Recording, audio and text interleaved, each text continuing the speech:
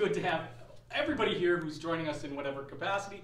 Sandy Holbrook is here helping us with Stations of the Cross this evening, and we hope that everybody who is joining us through live stream, you are going to have a very meaningful experience this evening. So we begin tonight, as we always do, in the name of the Father, and of the Son, and of the Holy Spirit. Amen. Lord, have mercy. Christ, have mercy. Lord, have mercy. Our Father in heaven, hallowed be your name. Your kingdom come, your will be done, on earth as in heaven. Give us today our daily bread. Forgive us our sins, as we forgive those who sin against us. Save us from the time of trial, and deliver us from evil. Let us pray. O merciful Savior, grant that while we follow your blessed footsteps along the way of sorrow, our hearts may be so touched with true contrition that you may turn our weeping into gladness by giving us forgiveness of all our sins. Amen. Amen. Holy God, holy and mighty, holy immortal one, have mercy on us.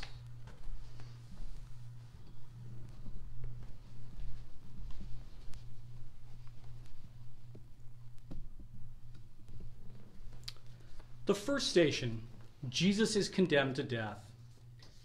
We adore you, O Christ, and we bless you, because by your holy cross you have redeemed the world. In words and in attitudes, we point the finger at each other, blaming each other for our own problems.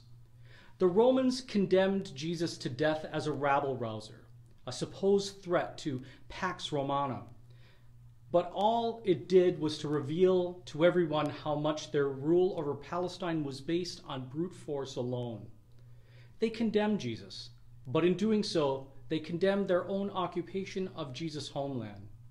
Likewise, when we point the finger at others, we condemn ourselves, revealing our own weaknesses that are displayed by our need to blame others.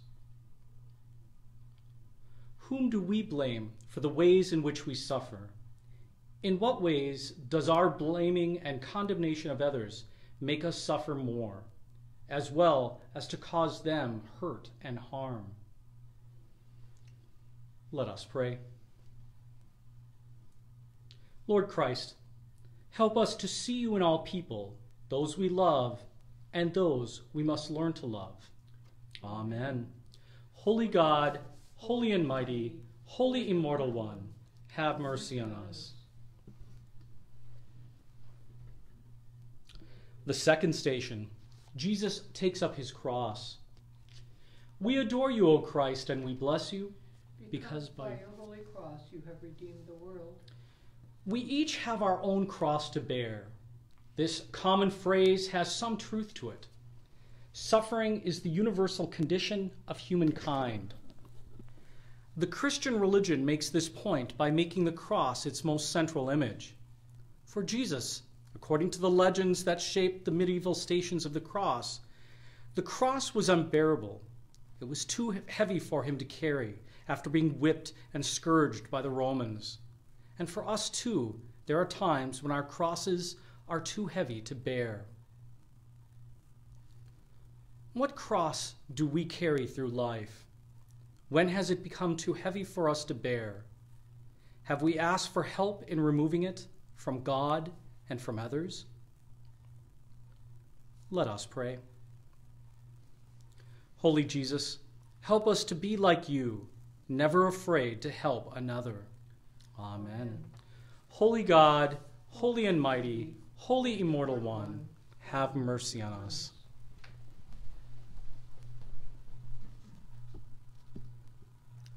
The third station, Jesus falls the first time.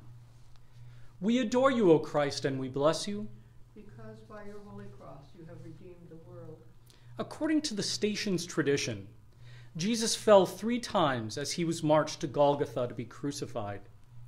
Each of us will fall at some point in our life by tripping on a rock, a life crisis, an illness, or just old age. To fall down is an injury to one's dignity as well as to one's body. Yet Jesus said that the stone of stumbling would become the cornerstone, the most important stone in the building of the new kingdom of heaven.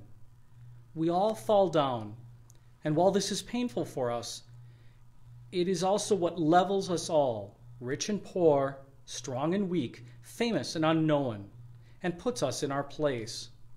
And this is the promise that our stone of stumbling can be transformed into the cornerstone of the new life on the other side of the cross. What is the stone that makes us stumble and fall? What is it like to be humbled in front of other people as well as in front of God? How can our stumbling stone be transformed into the foundation of a new and better life for us and for others? Let us pray. Holy God, we often make mistakes and stumble from fear or lack of trust. Help us to always get up again and continue in a life journey of love. Amen. Holy God, holy and mighty, holy immortal one, have mercy on us. The fourth station, Jesus meets his afflicted mother. We adore you, O Christ, and we bless you, because by your holy cross you have redeemed the world. Jesus and Mary endured one of the greatest trials that confronts human beings. The son had to endure humiliation in front of his mother, and the mother had to witness the destruction of her son. Being a parent and being a child, these are relationships that are incredibly beautiful, but being a parent and being a child can also be incredibly painful. Each of us has given our parents and or our children both joy and pain. Jesus and Mary tasted both. What unfinished business do we have with our parents or with our children? If this was our last chance to communicate, what would we say to our parent or to our child? Let us pray.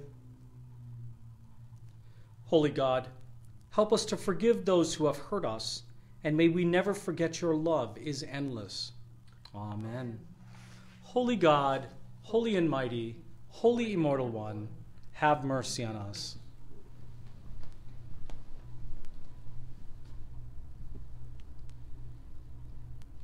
The fifth station.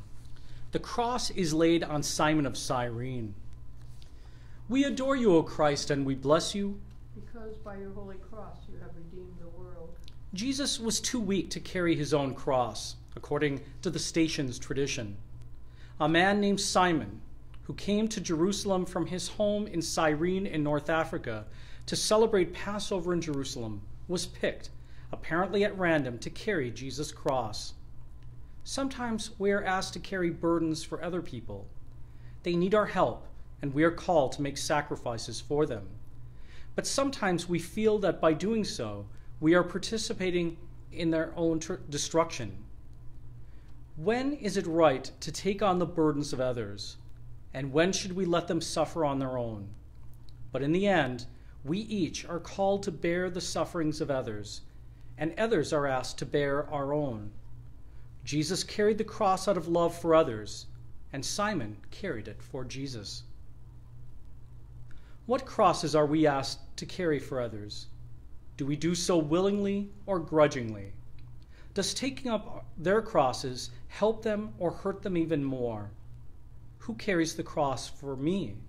Loved ones, friends, family, co-workers, others. Let us pray. Lord Jesus, may we never allow our pride to stop us from helping another. Amen. Holy God, holy and mighty, holy immortal one, have mercy on us.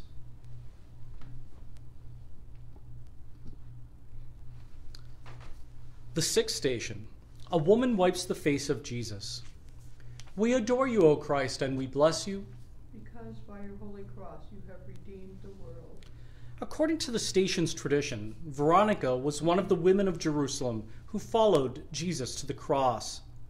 She wiped his face to offer comfort, and his image remained on the cloth. The cloth became a relic that had healing powers. The name Veronica probably means true image, the true image of the Christ, which can be found in every human being. Let us look in the mirror. Do we see the true image of Christ in our own image? Do we see the suffering of the Christ and also the one for whom the Christ is willing to suffer? Let us pray. Loving God, help us to be vessels of your joy, healing broken hearts with your love. Amen. Holy God, holy and mighty, holy immortal one, have mercy on us.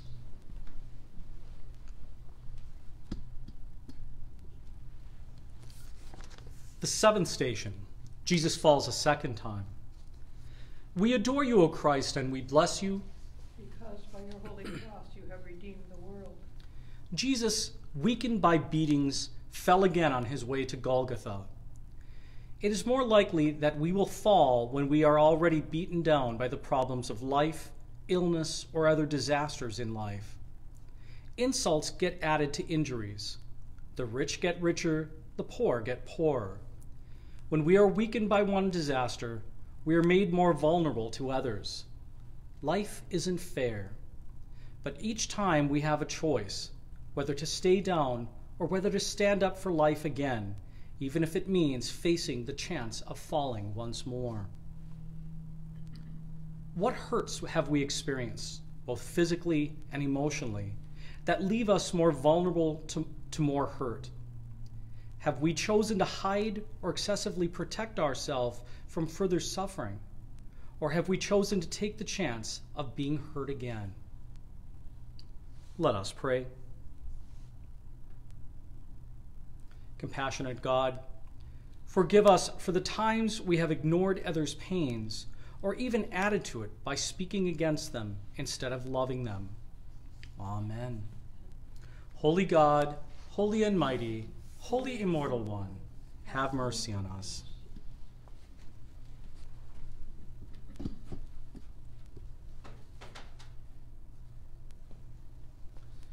The eighth station. Jesus meets the women of Jerusalem. We adore you, O Christ, and we bless you. Because by your holy cross you have redeemed the world. Jesus encountered a group of women who were his followers, who wailed about his impending death. He told them to wail not for him, but instead for themselves and for Jerusalem, which he predicted would one day be destroyed. Indeed, about 70 years later, the Romans completely destroyed Jerusalem, and the people of Israel were driven out of the country, not to return until this past century. Sometimes we lack perspective. We act as if our troubles are just our own. But none of us live in a vacuum. Each of us is a part of a larger history, a longer and bigger human drama. Understanding our place in history is both a comfort and a curse. What is our place in history? What is our role in the bigger human drama of destruction and redemption? How do we and how can we make a difference in the unfolding of human destiny? Let us pray. Savior, help us to always be a carrier of your divine love, even in times when we would rather lash out or ignore those around us. Amen. Holy God, holy and mighty, holy immortal one, have mercy on us.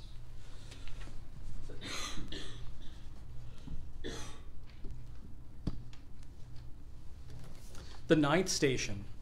Jesus falls a third time. We adore you, O Christ, and we bless you. Because by your holy cross you have redeemed the world. Jesus fell a third time on his way to crucifixion, adding to the station's tradition. He had lost his strength, his power, his reputation. Many of his followers had abandoned him, and now he faced the ultimate humiliation. Not only did he lose everything, he was tormented with the knowledge of his loss as he approached Golgotha.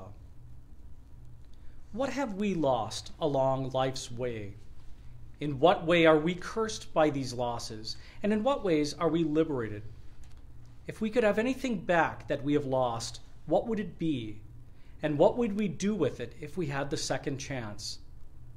What do we have to lose now? Dignity, pride, position? And what would it be like to lose it? Is there anything positive that has come from our losses? Let us pray. Holy Jesus, help us to see those in need and meet that need as we are able. Amen. Holy God, holy and mighty, holy immortal one, have mercy on us.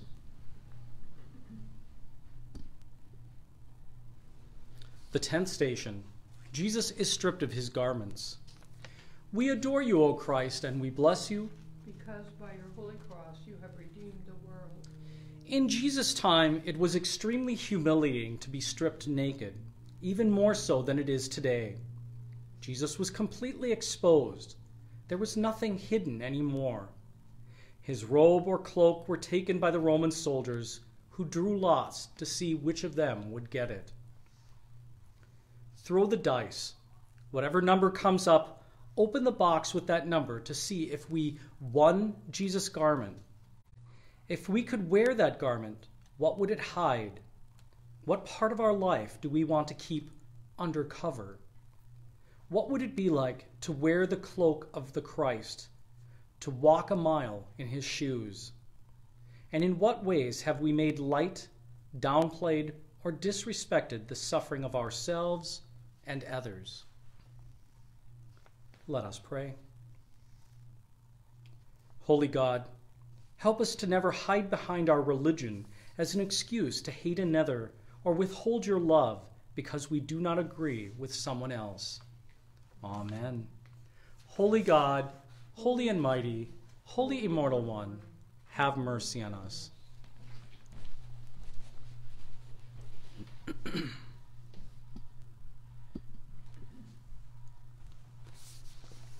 The 11th station. Jesus is nailed to the cross. We adore you, O Christ, and we bless you, because by your holy cross you have redeemed the world. His last words were, my God, why have you forsaken me?" This was the moment of Jesus' worst suffering, but it is also the pivotal moment of the gospel story, the precise moment when God and human beings are closest together, the precise moment when divine salvation comes to humanity.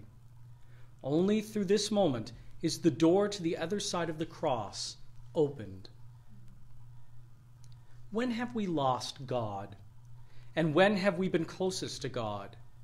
Has there ever been a time when both were true at the same moment? Let us pray. Holy God, grant me the strength to accept when change is necessary and healthy.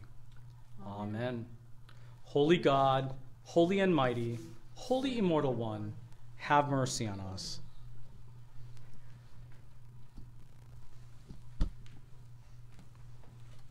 The 12th station. Jesus dies on the cross. We adore you, O Christ, and we bless you, because by your holy cross you have redeemed the world. Jesus really died. No matter how we read the story, the Jesus who lived before the crucifixion was different than the Christ who was resurrected. The gospel story in the Bible shows that the resurrected Christ was substantially different after his death than before the crucifixion. Jesus was never quite the same after his death, and so it is with us. We experience little deaths that change us forever. We really aren't the same people exactly that we were when we were children, nor will we be exactly the same people in years to come. Each major passage of life, childhood to adolescence, adolescence to adulthood, parenthood to grandparenthood, leave us changed forever, make us different people than we were before. What part of us has died? What part of us is dying? What new life is emerging from these deaths? Let us pray. Holy God, help us to find peace in your love when it seems all is lost. Amen. Holy God, holy and mighty, holy immortal one, have mercy on us.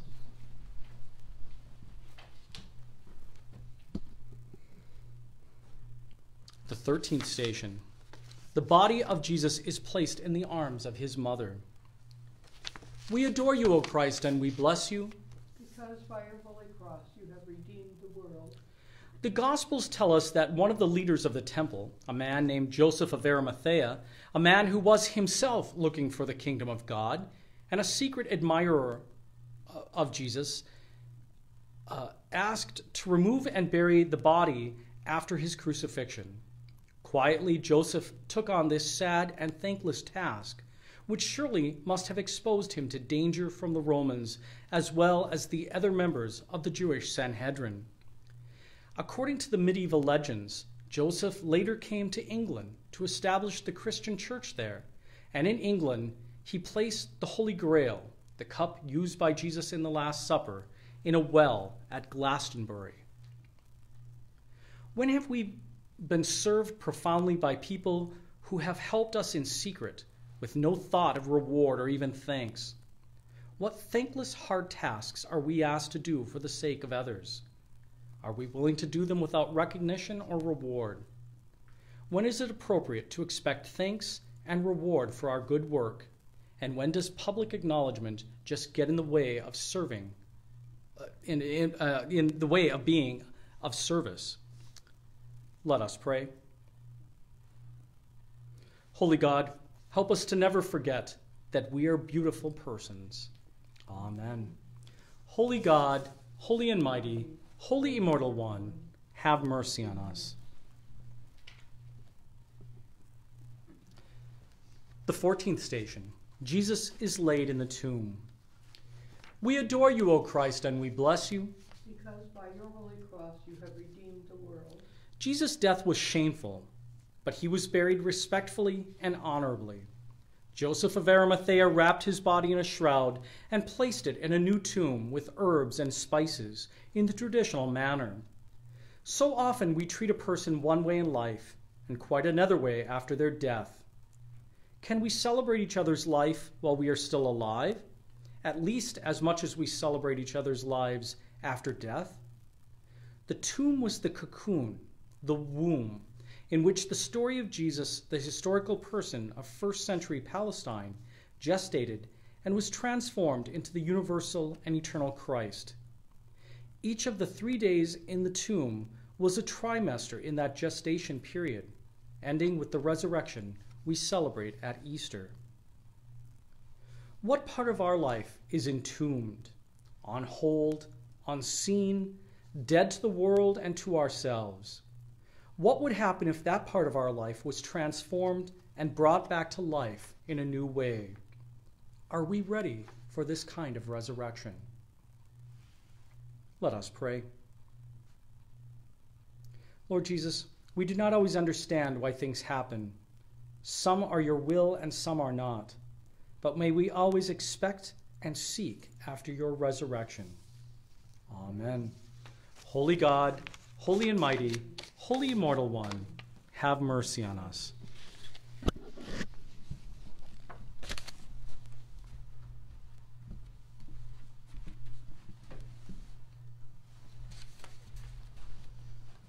Savior of the world, by your cross and precious death you have redeemed us. Save us and help us, we humbly beseech you, O Lord. Let us pray. Almighty and ever-loving God, in your tender love for the human race, you sent your Son, our Savior, Jesus Christ, to take upon him our nature and to suffer death upon the cross, giving us the example of his great humility. Mercifully grant that we may walk in the way of his suffering and also share in his resurrection, through Jesus Christ our Lord, who lives and reigns with you and the Holy Spirit, one God, forever and ever. Amen. The grace of our Lord Jesus Christ, and the love of God, and the fellowship of the Holy Spirit be with us all evermore. Amen.